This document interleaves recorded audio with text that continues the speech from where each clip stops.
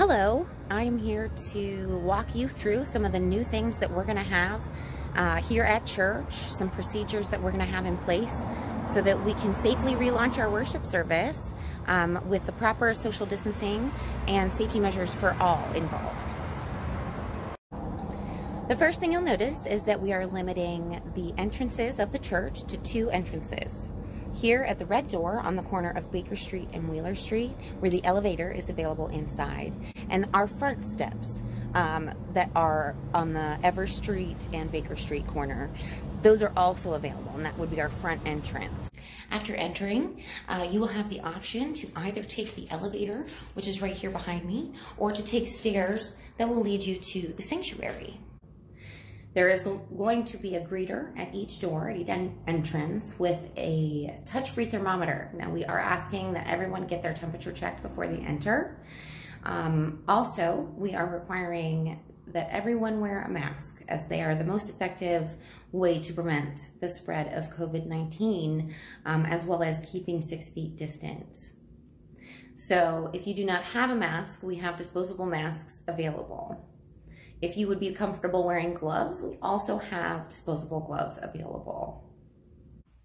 As you enter the sanctuary and you come and find your seat, there will be greeters that will help you if you cannot find a pew that is open. As you can see, we have taped off every other pew, and that allows for extra social distancing.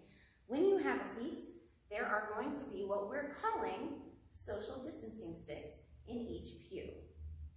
They are 6 feet long, and they're just a visual to help us make sure that each separate household stays 6 feet apart while they're here worshiping. Following the benediction, there will be an usher at each section that will release row by row each person from the church service. This allows for us to control the people that go out, keeping them safely social distanced as we came in safely social distanced.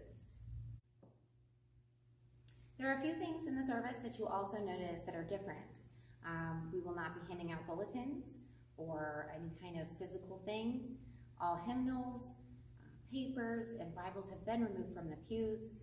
These are tangible, touchable items that can help spread sick germs and viruses like COVID-19. This is going to be another change.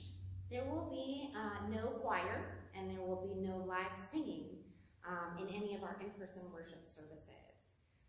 We are also going to have that prayer time in the pastoral prayer during the worship service, but not the kneeling up front as we would usually invite those that needed to come and pray. We invite you to do that same thing just from your seat. The third thing that's going to be different is we're not going to have an actual offering time. We're not going to pass a basket. We have here baskets at each exit.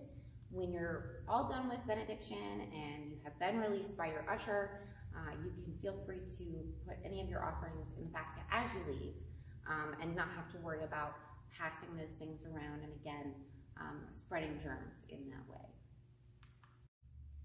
Otherwise, you're going to go right back out through the front doors, down the steps, and to your vehicle once the benediction is over. Thank you for watching this video and keeping in mind that we can safely come back to in-person worship if everyone follows these simple guidelines.